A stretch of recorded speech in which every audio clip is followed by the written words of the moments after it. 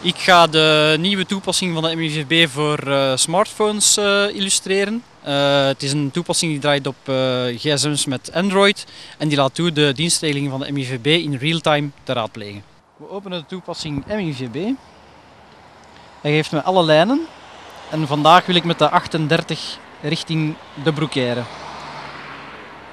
Ik kies de 38 en mijn richting, de Broekaire.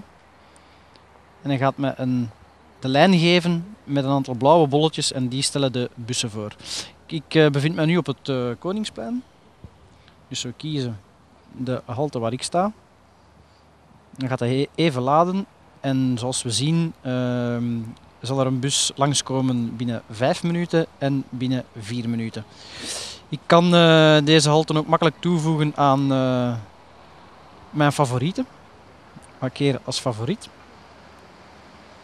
Ik ga terug en hier bij mijn favorieten zie je de halte staan waar ik nu sta.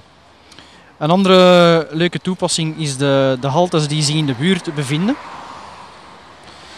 Daarvoor gebruikt de gsm een soort van GPS-functie die hem in staat stelt om mijn positie te bepalen. Daar is hij nu mee bezig.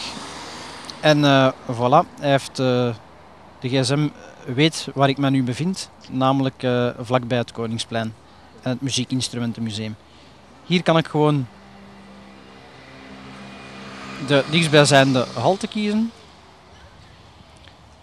En dat is de 38 die ik hier wil nemen, net zoals daarnet.